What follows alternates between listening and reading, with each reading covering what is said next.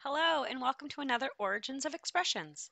Today we'll be going over the phrases March Madness, in like a lion, out like a lamb, beware of the Ides of March. What do they all have in common? They're all phrases and idioms around the month of March. So let's truck right to work and start this video.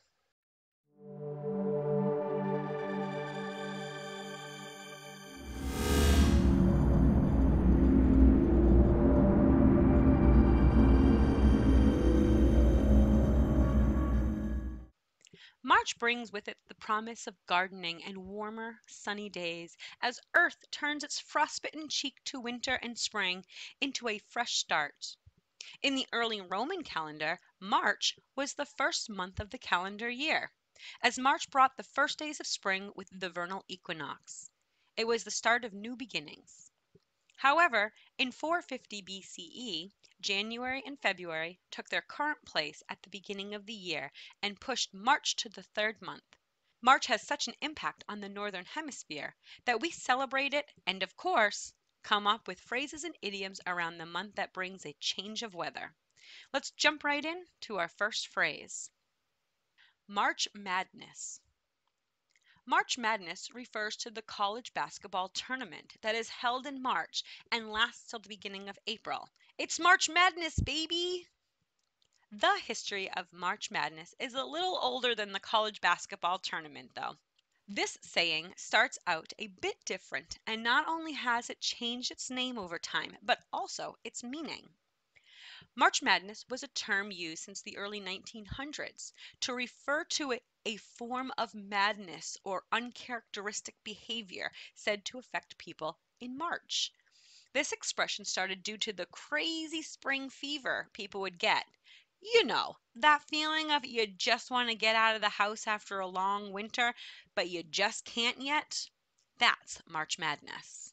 Even before we started to refer to people as having March Madness, it has been said that it started due to the way that hares would act in March. The saying might have started out as mad as a March hare, due to the occurrence of the hares becoming very aggressive during the breeding season in March. It was then shortened to March Madness later on. Lewis Carroll takes a twist to the use of the bunny cliché with his characters the Mad Hatter and the March Hare. Both of them appear in Alice's Adventures in Wonderland. Today, we have changed the meaning of March Madness to refer to the NCAA basketball tournaments that start in March. This started back in 1939 when the high school athletics administrator and sports writer Henry Porter used the phrase in an article. March Madness was then used for the Illinois state basketball tournaments before spreading to the Midwest region. In 1980, March Madness was then used by the NCAA. This is now used to express the particularly wild and exciting games that can include some buzzer-beating, bracket-busting upsets. An example sentence would be, I can't wait to watch the March Madness games with my friends.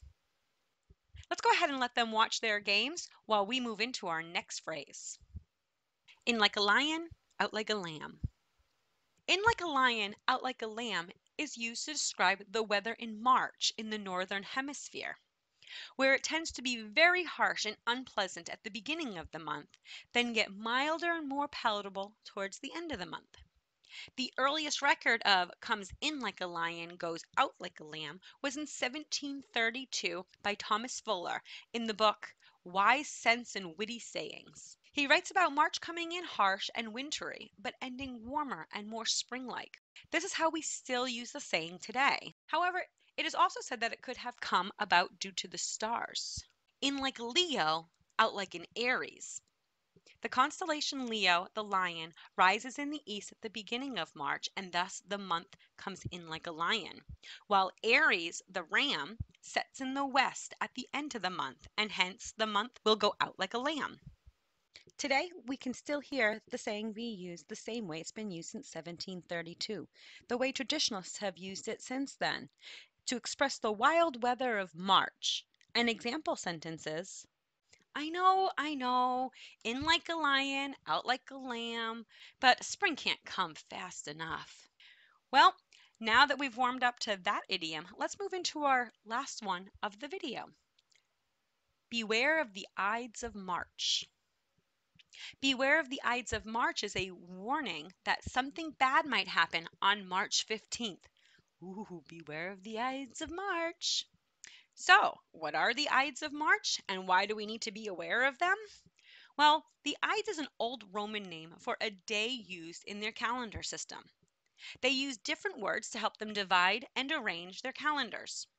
Months of the Roman calendars were arranged around three name marker days: the calends, the nones, and the ides. These were reference points for which the other unnamed days were calculated. Now we know what the ides are. Why do we have to still be aware of the Ides of March? It comes from the historical fact that Julius Caesar was murdered by a group of Roman senators on the Ides of March in 44 BCE. Exactly a month earlier, Caesar had visited a soothsayer named Spurina, who predicted that his life would be in danger for the next 30 days. How do we know this? Because it was recorded by the Roman poet called Terence. Translated into English, it read, "For Spurina began a soothsayer had warned Caesar before to be aware of the Ides of March, for he should be slain as that day, and soon he was." Creepy. In 1601, William Shakespeare used this information to write his play Julius Caesar. He wrote, "Beware of the Ides of March." What man is that? A soothsayer bids you beware the Ides of March. Today, we do not use the saying, "Beware of the Ides of March," unless we are seeing or acting in Shakespeare's play, Julius Caesar. But if we were to bring it back, here's an example. Our math teacher is in a bad mood today. He gave us 4 big homework assignments. Beware of the Ides of March. Well, looks like they have some homework to do. Let's let them get started as we move on. Ooh, fun fact. Do you know why we wear green for St. Patrick's Day? Well, a fun fact is that it used to be celebrated with blue, sky blue to be exact. Early illustrations of St. Patrick show him wearing blue, and the official color of the Order of St. Patrick's, part of Ireland's valor, was a sky blue known as St. Patrick's blue. So, you might be asking, how did Ireland get so obsessed with green? One of the reasons green replaced blue was because of Ireland's nickname, the Emerald Isles. The green stripe in the Irish flag also played a little bit of the role. Traditionally, the green stripe represents the Catholics of Ireland. The orange stripe represents the Protestants population in Ireland, and the white in the middle symbolizes the peace between the two religions. The religious symbolicism doesn't stop there. St. Patrick's Day started life as a religious holiday. You know, less beer, more prayer. St. Patrick's was instrumental to the early adoption of Christianity by the Irish people. Legend has it he drove all the snakes out of Ireland, which kind of, won over the locals. St. Patrick was a missionary for Christianity and is thought to have used green shamrocks to teach people about the Holy Trinity. God the Father, God the Son, God the Holy Spirit. Another reason for greenifying everything. Okay, so now we know why green and the history. Why do we wear it? Leprechauns. Yep, it's all about the leprechauns. These mischievous little guys are said to pinch anyone not wearing their favorite color on St. Patrick's Day. And these Irishmen love the color green. I guess no one's filed a harassment claim on them yet. Huh.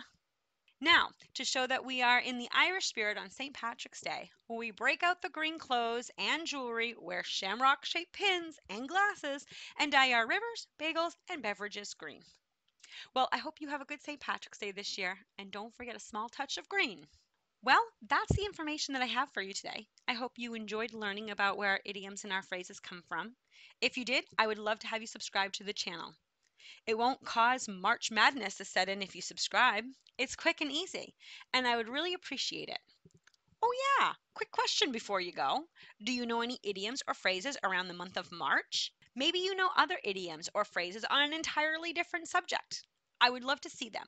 Leave them in the comments below. And if I use one of your phrases, I'll give you a shout out. Thank you again for watching and subscribing. I really appreciate your time. Until next time, bye.